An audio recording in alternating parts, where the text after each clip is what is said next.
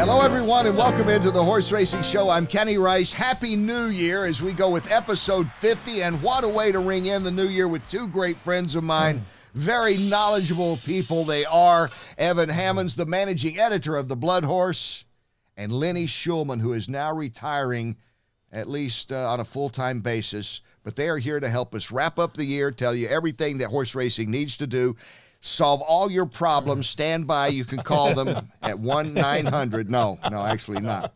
Welcome in, guys. Yes, we solve anybody's problem, personal, horse racing, whatever it is. Bring it on. You will not take that stand, Evan? I'm not taking You're that much stand, more no. conservative, Yeah. aren't you? I have to go to work tomorrow. Oh, you're the one that works. I knew somebody did. Horse racing, it was a year. It was a year. And I think the best is yet to come. Yes. Gee, look at me, Mr. Sunshine. Mr. Here. Optimist, Yeah. Mr. Lemonade half full. Yeah. Yeah, I think it's obviously we've come out of a tough year, and so everybody gets to recalculate their bankrolls and attitudes, and hopefully move forward to better times. He mentioned bankroll. Is that renegotiation talk, you think, Evan, to come back full time? It's bluster. It's bluster. It's bluster.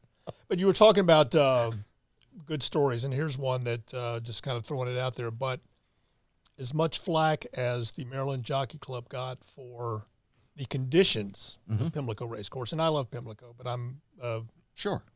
historian. I mean, I really enjoy it.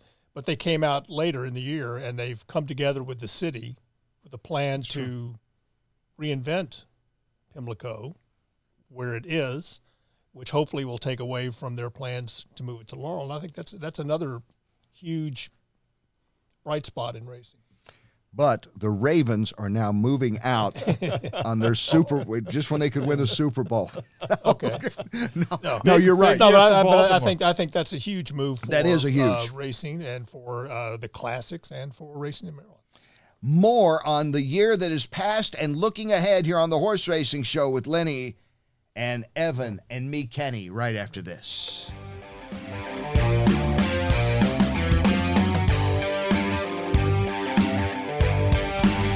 Welcome back to the Horse Racing Show. I'm Kenny Rice. Thank you for tuning in again this week as we go into the year 2020, episode number 50, if you're keeping score. These two gentlemen are, because they're ahead of everything in the game of horse racing, and longtime friends of mine. Evan Hammonds making a return visit. Just weeks ago, he was on, managing editor of The Blood Horse, and Lenny Shulman, novelist and writer extraordinaire from The Blood Horse, who is now retiring. As of today, I am a free man. Not so fast. Wait a minute. Not so fast. We got negotiations going on already? I was going to come back? come as Baby New Year with the sash, but I thought it was too revealing. I didn't want to do that. Well, we're trying to build up an audience. Feel free. Actually, old man would be more of my speed at this point.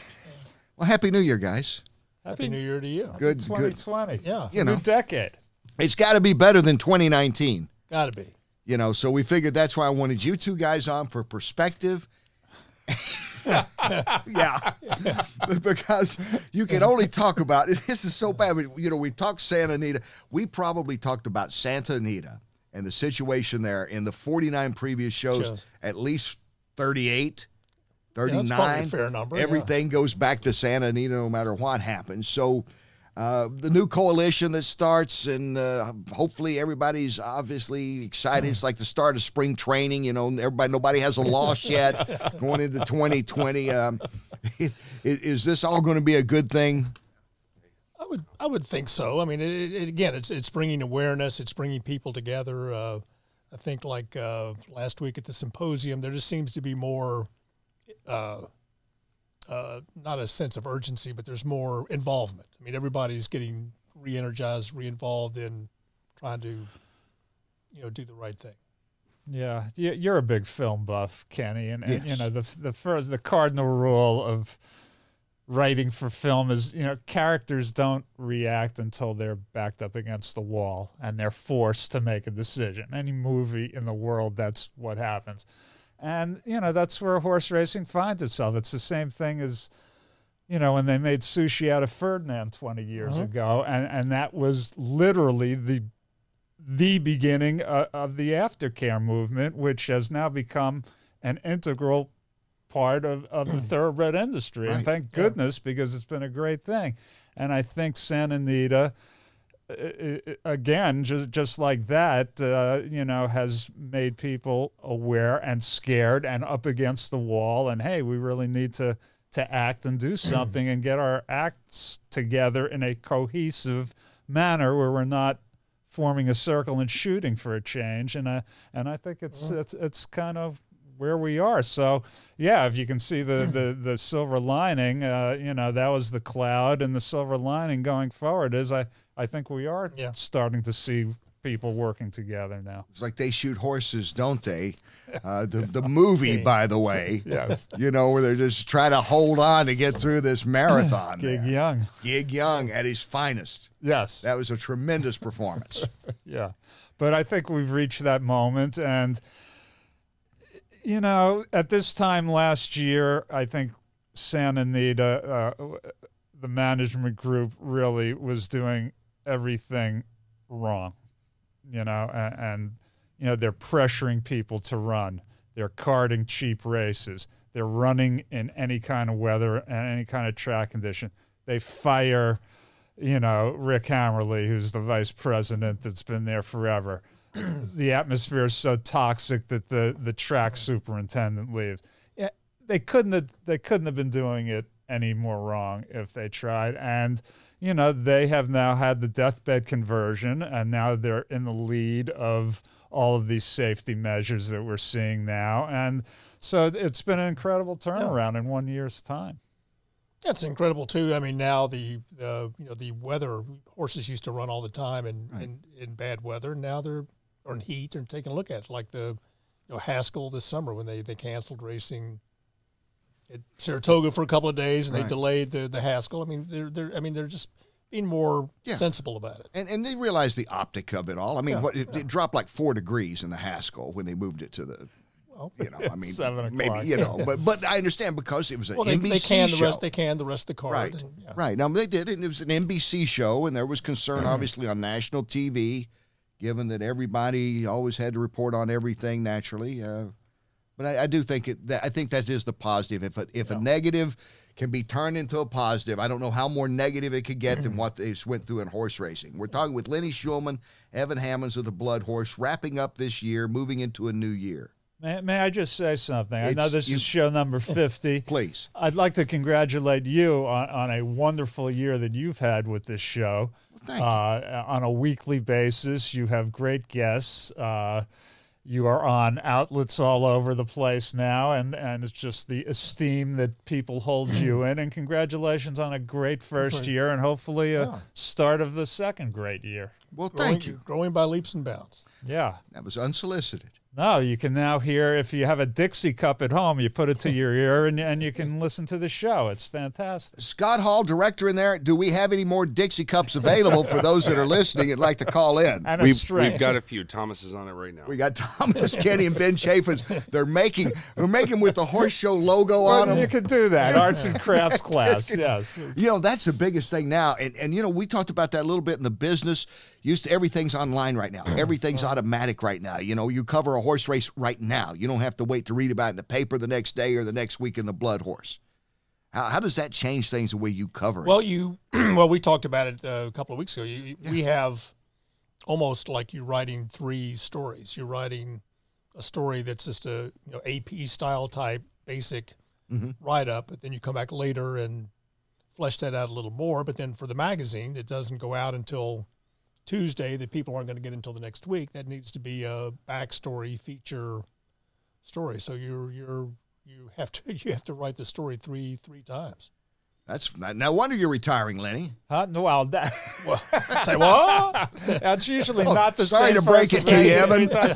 Well, Evan brings up a great point because it's 2 very different kinds of writing. There's the Jack Webb, just the facts, ma'am, who, what, when, where, why, which is newspaper reporting. And that now is not an overnight newspaper thing. It's online, 10 minutes later. But, I think I've always taken pride in the longer aspect of it, and the what's in the magazine should be real writing. It should go beyond the facts to, a stylized story where you pick out and we've talked about this, behind every horse there's a story, behind every owner there's a story, behind every breeding so you have to actually get in there and take the guts of that story and put it in a writing style, literary style, so that it lives on. It doesn't have to be 5 minutes later, but it does have to live on, because the Blood Horse is I think we may not feel the pressure of it, but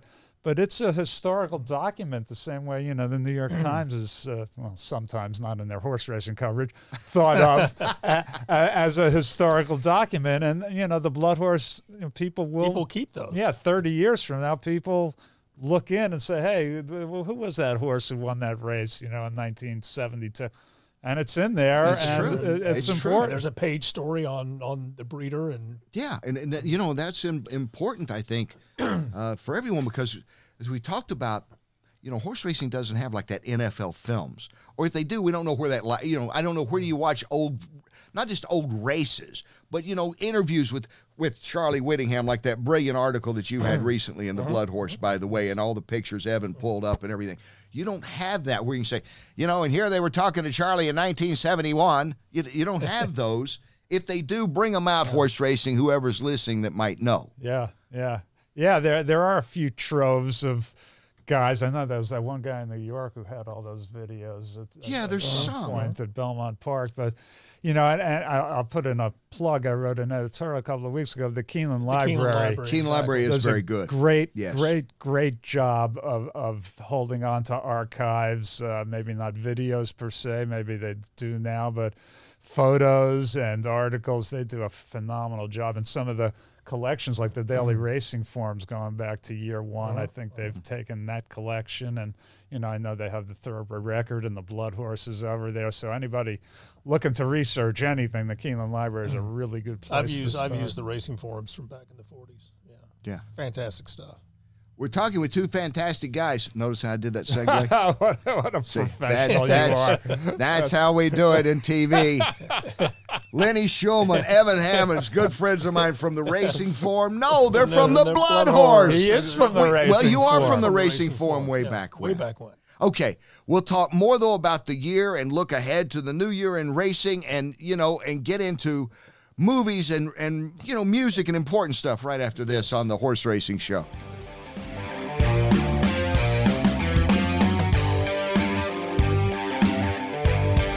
Welcome back to the Horse Racing Show. I'm Kenny Rice. Happy New Year, everyone. Thank you for tuning in. We've been downloaded in 22 countries now. Amazing. Is that true? Well, they download us. That doesn't mean that, everybody in the country's listening to it. But as we know, in TV and in radio and in newspapers sometimes, right? They'll say our circulation. That doesn't mean you're reading everything. So, yeah, they'll put it out there. My daughter was in Shanghai for 4 months, and so I sent her the link to the show. So you're big in Shanghai. Thank you. You're big in Shanghai. We've been Shanghaied a few times, haven't we, Lenny? Oh, but that's a difference. That may be 23. That's Lenny Shulman and Evan Hammonds, our guests today. We're wrapping up the year. I want to get back to one thing you said earlier, a little bit about the New York Times. I think had Santa Anita not had the problems with all the horse deaths they had the first year, that the story that had about, 24-hour, 36-hour play on Justify, and did he get a boost and was it hidden in the Triple Crown, and all that would have been a story about nothing, which it was. It probably would not have seen the light of day, I don't think.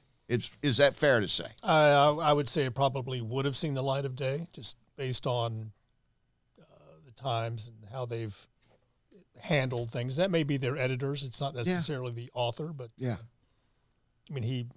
sure the story was pitched. And what he said, some of it was factual, but listen, I had an interesting deal with that because in September of 2018, I happened to talk to somebody from California and told them that I was about to sign a contract to write the book about Justify. Mm-hmm. And he looked at me and said, "Don't do it." I said, "What do you mean, don't do it?"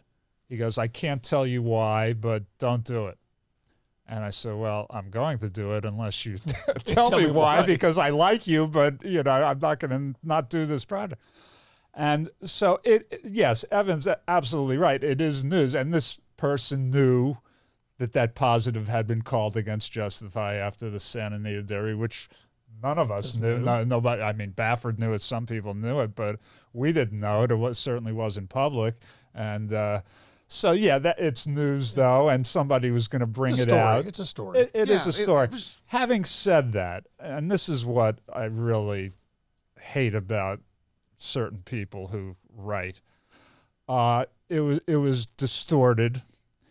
The author of the New York Times story found one veterinarian out of 10,000 who said that scopolamine was a performance-enhancing drug, which nobody else believes, nobody else thinks. But because the author of the story quoted this one guy, it taints the story, and there were more inaccuracies. I don't want to get into all of it. There was 5 inaccuracies in that story, or misconceptions, or trying to steer the person into a certain story that really wasn't the true story. That's kind of where I was getting at. It may have had a little play. It would have been 4 columns, 4 paragraphs. He tested positive for this.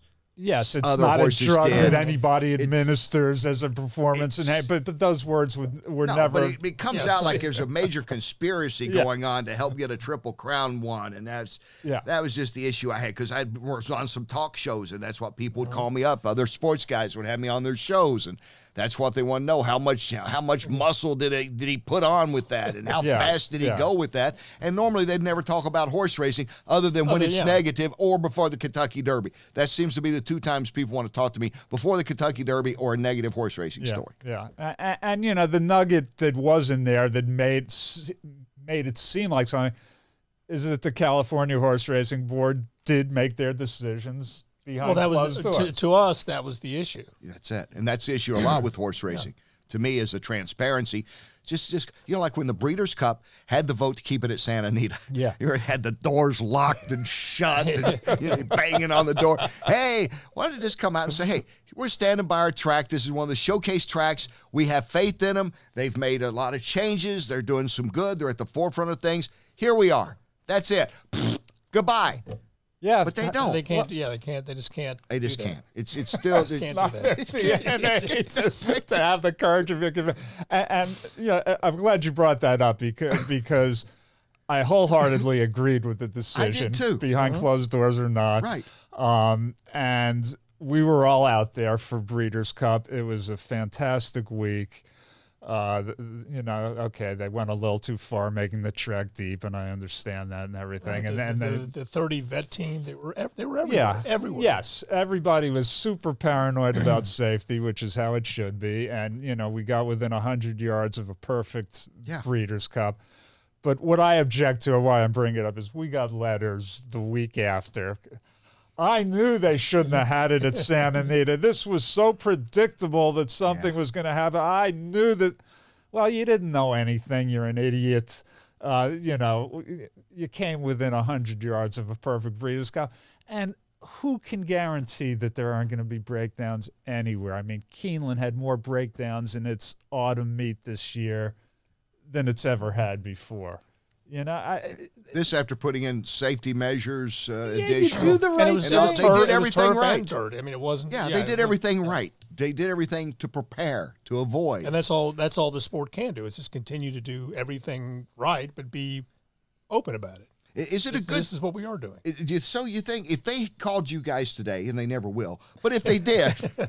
They won't call. You're the only one who calls. They're going to call you. If they say, Evan Hammonds and Lenny Shulman, we want you to be on the coalition. Give me 1 or 2 ideas that you think we have to implement right now to start off 2020 for the image of horse racing as well as the safety of horse racing. I'll just be honest. I mean, just realize that the accidents are going to happen. Unfortunately, they're a fact of life, but get out there, be transparent, be honest in explaining it. Do everything you can to have your track in the best conditions. I think these rules that are being put in place are great now. It's a fact that horses coming off long layoffs or horses that have had problems in the past are more susceptible to having injuries. So let's take a harder look at them. You know, the new scanning machines that they're putting, it's a great idea. It's been proven that these injuries take, they happen over time, so you can see the beginning of it. So let's put those at-risk horses to the side and not race them. Let's not be so greedy. You know, let's not just go for the buck all the time. Let's truly put the safety of the horse and the jockeys first. And let's be open about it and turn, the track super into he has to have a component that's PR. I mean, he has to be able to go and talk to you on TV or us for the Blood Horse, and not, you have to go beyond your job and sell the sport. Right. As well. And we're all trying to sell the sport. Yeah, and that's the thing. I mean, how many of us know, hey, I know how to put a track together. I don't know how to put a track together. I know what they say's in it. I know, they show me the ratio of sand to whatever. But, yeah, you need somebody to explain it. And that was the thing with Santa Anita, I thought, at the very first of last year, or first of this year, whichever one we're going into 2020, that I would have gone to Hollywood and hired some of these PR firms that are handling those Hollywood scandals and brought them in, because it's not the standard press release. He's going to be sidelined for 6 weeks. Yeah. It's not the standard. Bring in a PR person that actually covers catastrophes, which this was, and continue to snowball. It's a great point. Crisis management is a fact of any industry today. Everybody's still buying Tylenol, even though there was a scandal with the guy taking the top off and putting poison. Wait a minute, I took one before the show.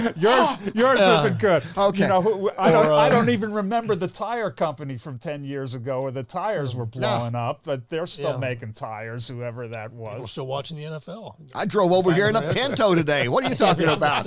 Why do I care? I'm reckless. I put my Vega next to your Pinto. You got your Vega out there. But yeah, we're getting killed on the messaging, and I know that new coalition of racetracks that just came together has hired a hot PR firm out of Washington D.C. to do that, and it's way too late. You've let the animal rights wackos get first run on you, and now you're playing from behind. But it's a great point. You have to win the crisis management PR duel. You made a mention too of not going for the money, and you have to realize, tracks are going to have to close in inclement weather. Yeah. You hope it doesn't happen like on a Derby day, but at Laurel Park or anywhere in the Northeast in the wintertime when maybe they would have run. Right. You got to call it off. It's always perfect weather for the Derby, you know that. It's always perfect. I've never had to buy rain gear yet. No, but actually, it's supplied to me. I really haven't had to buy rain gear. That's true. NBC gives it to me. Yeah, you better have some. That's right. All right. When we come back, there were some good things that happened in 19, and we're going to talk about some of those moments, the horses, the individuals, when we come back with Lenny Shulman and Evan Hammonds here on the Horse Racing Show.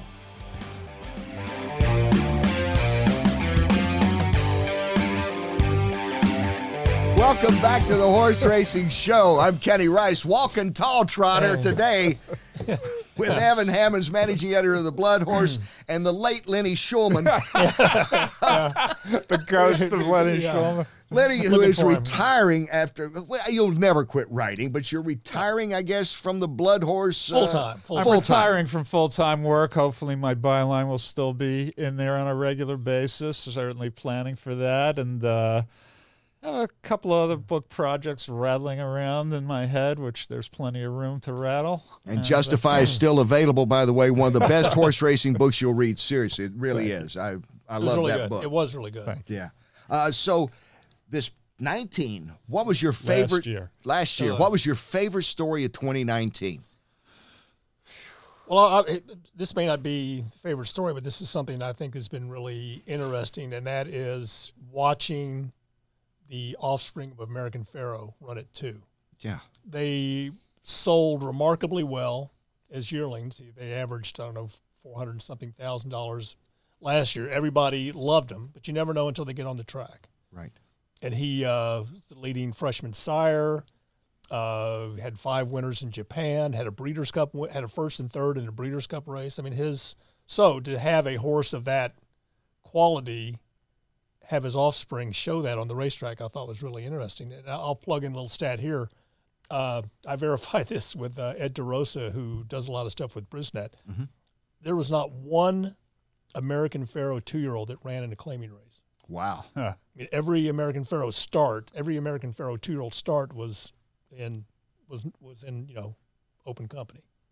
Amazing. That's an incredible stat. That is an amazing stat. So to me, I thought that was a pretty amazing story. I want to go back now and look and see what Secretariat's first crop did. Yeah. And affirmed. I know Seattle Sloughs was really good, but I want to stack those up. So we'll look at that. But anyway, I thought that was a fascinating story of 2019.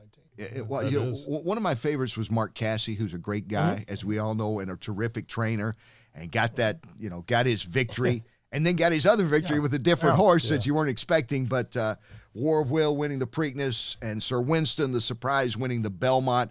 Not many guys do that, win 2 Triple Crown races in a year, and especially with different horses. Yeah, that's Lucas maybe. But and you got to go when you got to go back about 20 years. Yeah, I go, that's pretty special. I think it was like 96 or something. You had to go back that far with Lucas to the last time a guy's done that. No, Casse is a great guy and very, very deserving. Had a hell of a year.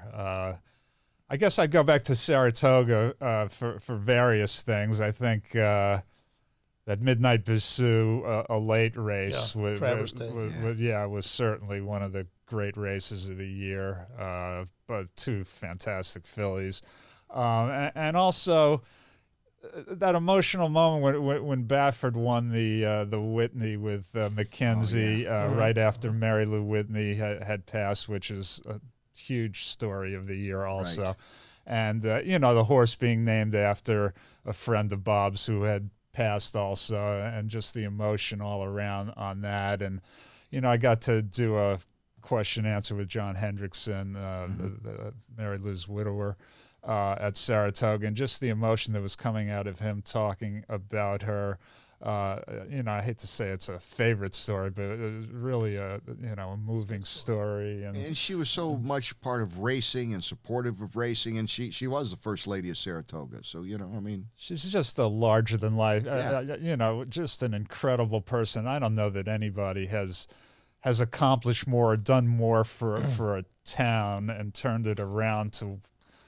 I mean, Saratoga is just a phenomenal place today, and it really wasn't when she started working at it. And to have that kind of effect, yes, did she have money? Yes, but she had more than money. She had a charisma and an intelligence and a will to really do special things, and she did. She was a remarkable person. And the work she did for the backstretch workers too, on top of the stuff she did for the city. Yeah. Talking with Lenny Shulman, Evan Hammonds. If you're watching on YouTube, you can see them right now. If you're listening to them, that's who they are.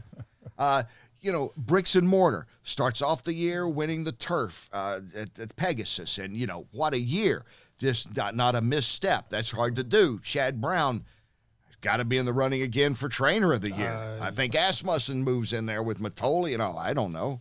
Well, it's got to be Cassie and it's Chad. got to be Cassie and Chad. But Chad set an earnings record again. First time a trainer's gone over 30 million. So. Yeah, and Sister Charlie. I'm going to miss somebody. You start missing Chad. You'll miss a Chad Brown name when you go. Yeah, that's right. Yeah. Well, I think one of the interesting Eclipse races is going to be Sister Charlie and Uni, another Chad Brown. But Uni comes along and wins the Breeders' Cup, beats the boys after a great race at Keeneland. Sister Charlie had done great things earlier in the year. That's a hell of a race there. Yeah, because they're totally different. I mean, even though they're turf filly divisions, they're miler versus a mile and eighth, mile and a quarter star. So Bricks and Mortar wrapped up his. He's going to be Horse of the Year probably, right?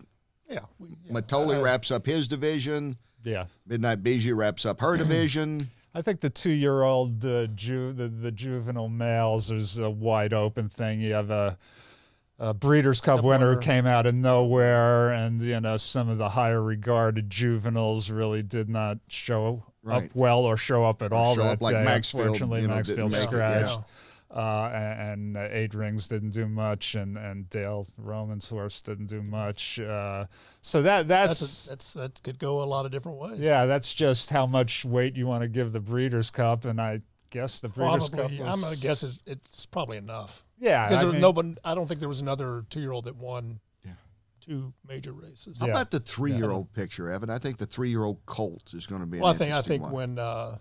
when Maximum Security won the cigar, I think that was the You think that was the little icing. You think on the that wrapped it cake up there? Oh yeah. I don't know if I it think was he had a.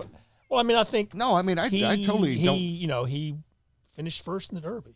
I think that carries. It carries some weight. Yeah. Even if you want to throw the Derby completely out, which I don't, I agree with Evan. He was the best horse in that Derby. Yeah. But even if you want to throw that Derby out, he still has accomplished more than any other. Won the 3-year-old. Florida Derby. I mean, that Florida Derby was very impressive. He won the Haskell. I was throwing Code of Honor out would probably be the runner-up. Would you think? Well, Code of Honor, Well, Omaha Beach could come back and win the Malibu, which would give him a couple of grade ones. Code of Honor probably won more prestigious grade ones than, but you know, got elevated by disqualification in one of them. So, you know, I think those are the 3 finalists most likely. But I think Maximum Security has done more than enough. Will he be like the hit group Boston with that debut album that was so good? And then he made others, but it was okay. I mean, will we see a 4-year-old Maximum Security out there, you think? I'd like to see. I mean, I'd like to see that. I mean, I still wish he'd run in one of the other Triple Crown races, but, you know, that's all gone. And, you know, I'd like to see him come back as a 4-year-old. Gary West was talking about the Saudi Cup, so who knows? That's changing the game, isn't it? That's changed the game, yeah, with the Pegasus dropping to, dropping to $3 million. It's still $3 million. Yeah. But I it think changes the dynamic a little. You know. I'm having brain lock. Has somebody signed up Maximum Security for stud duty? Has that deal been made? So. I don't believe so. Yeah, I mean, Gary West tends to be a sportsman about these things. I think he is planning to race him again next year. And why wouldn't you? I mean, why make a lot of money? You can make a hell of a lot. For a good older horse, you can make a lot of money. Make a lot of money. Well, I mean, yeah. I mean, if you look at the only $3 million in the Pegasus, but only $3 million, but you're going to bring home 2 of that, and Dubai is, it's yeah. Plus, you can go around again at the end of next year and get that extra race in them. Well, I don't know. Well, yeah, it's hard to say. Take it 1 month at a time. Call us if you're listening, Jason's Service. We'll be back with more Evan Hammonds, Lenny Shulman here on The Horse Racing Show.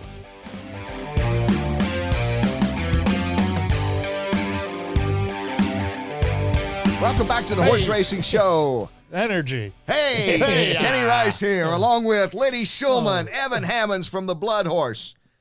Lenny calling it quits.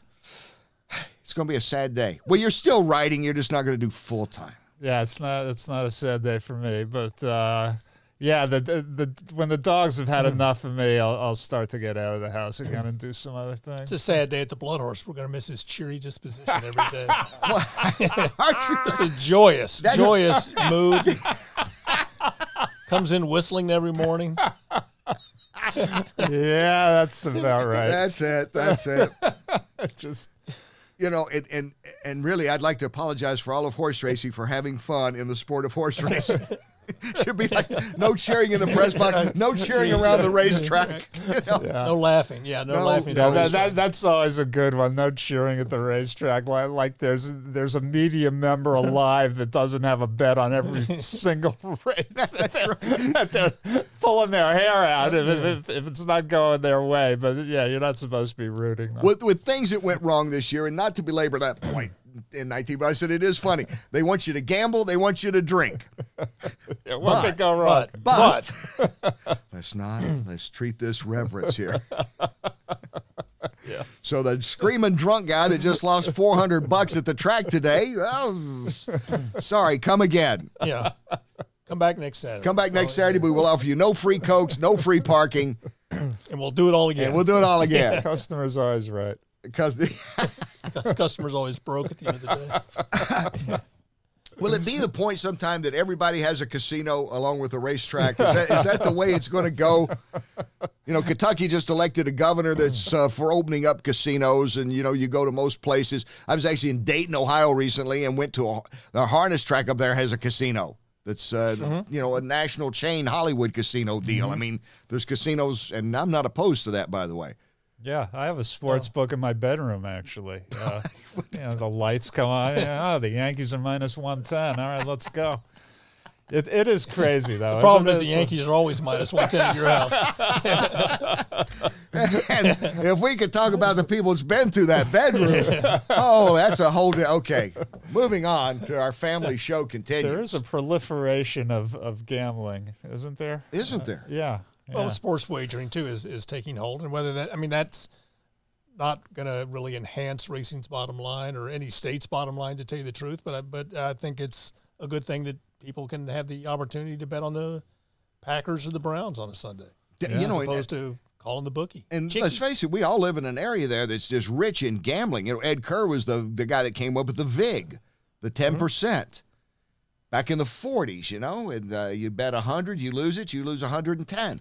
He's a Kentucky guy, was here. Yeah. I remember when the Racing Form, when he died, I don't know, like 14, 15 years ago, Dave Tooley was writing for the Racing Form in Vegas then and called me. He thought I might have met him or knew him. I knew who he was. I never met the man. But, something Kentucky can be proud of, the man that invented the VIG along with cigarettes and bourbon and gambling on horse racing. I'm telling you, this is the Bible Belt. That's why I never left. That's right. Hadn't the mob invented the VIG before? Well, apparently he officially got credit for it. Okay. See, I think his was you actually had to pay with dollars. The mob's was, if we've learned anything from Joe Pesci, who was at the Breeders' Cup. At the Breeders' Cup. By the way, yes. Yeah. Didn't want to be known, but Evan and I both were sharing a suite with him, actually. Didn't know it. Yeah. Well, they did such a great job promoting it. Well, no, he did not want to be. He didn't want low key. No, I think he did that about 10 years ago or so. I know he was at Keeneland, and they tried to give him a little pop. Yeah, I think Joe's a little sick of people thinking that they know him. You think I'm funny? You think I'm ha-ha? Yeah. I mean, would you like 800 people coming up to you a day with that? Yeah, you can understand this privacy thing there. Yeah, well, much like and what better place to get lost than at a racetrack? That's true. Yeah, that's true. Yeah, usually could throw a bowling ball down there and not hit anybody. But no, Santa Anita was just going back to Breeders' Cup because they put on a great show that week. It was. The crowds were great.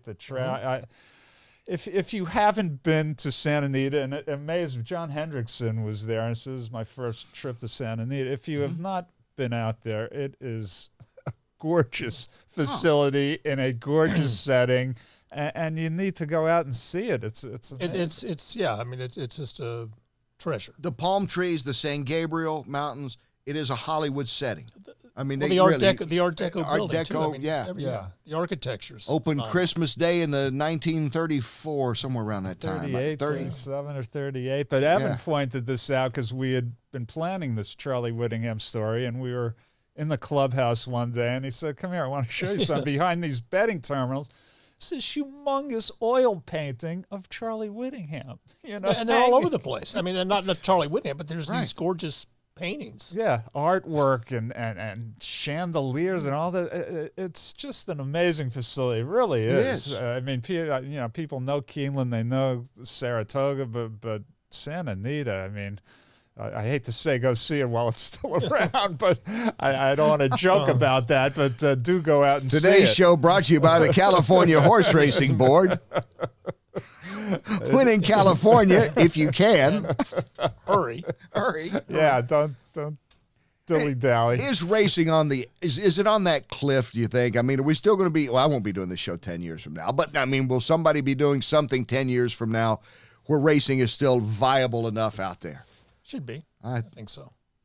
I think people last year, 2019, were genuinely scared. They were genuinely looking into the abyss of this may not be around. And as we talked about earlier, I really think that's gotten people off their asses and working to assure that it is around. So sitting here today, it seems like we've turned a corner, the short-term crisis and the longer-term issues that need to be cleared up. It seems like we've taken our first steps along that path now. Yeah, there are still a ton of issues. All the issues are still there. But again, I think there's more of a concerted effort to dig in and make it right. I leave it up to you two guys. I think that's the future. I think you are going to be here in 10 Yeah. years. Show 500. I We'll come back for the Nice 500. lady. That's right. We'll come back for the 500th show. My Social Security check is late again. You know, prunes. Good for you or not? We're going to be doing drag races out front here in golf carts. It's gonna And be we're not fantastic. talking about Caitlyn Jenner.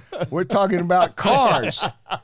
Real drag races. We're located in an area of Kentucky where there was a drag strip, just like, 50 feet outside the door here of the bunker, as Lenny so aptly named it when he was on the show earlier.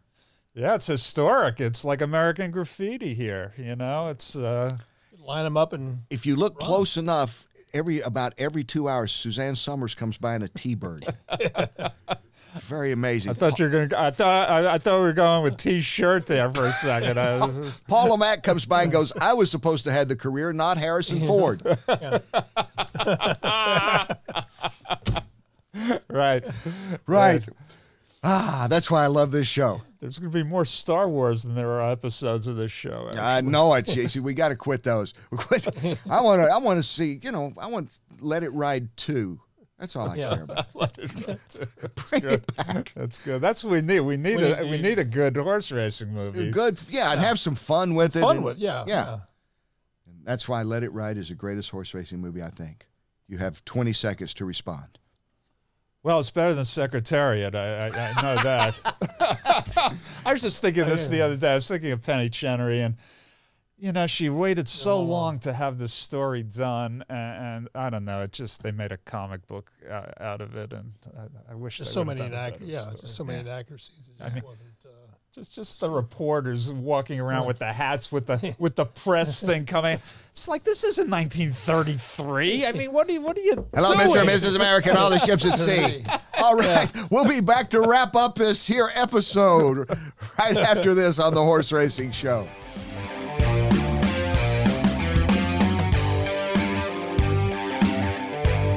Welcome back in. Thank you for being with us here. Thank you for staying awake, Lenny Shulman and Evan Hammonds, and staying in here with us. What is your favorite? What's your New Year's resolution? You say you want a resolution? Well, we don't want to change the world. Yes, we do.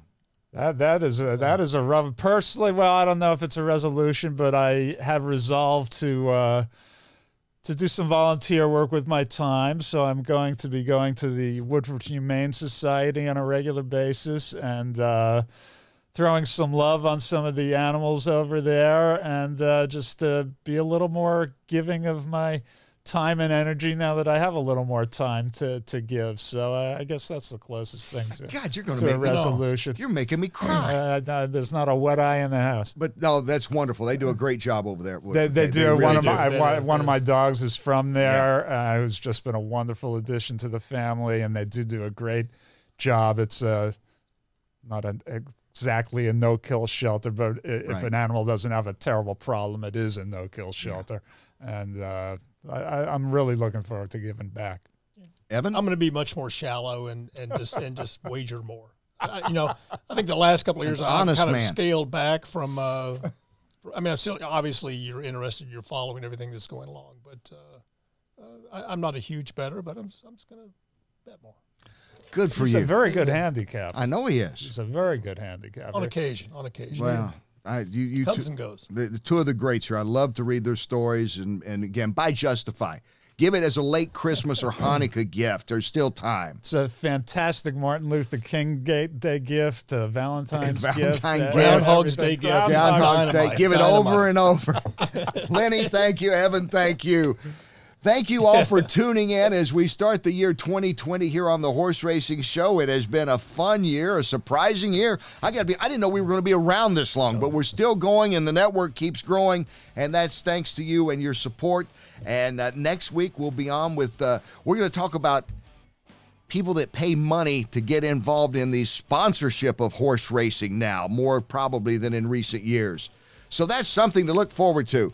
And by that time, I'll come up with a resolution as well, which is to try to make you laugh a little bit and inform each week. I'm Kenny Rice. Thanks for tuning in. You have been listening to the Horse Racing Show.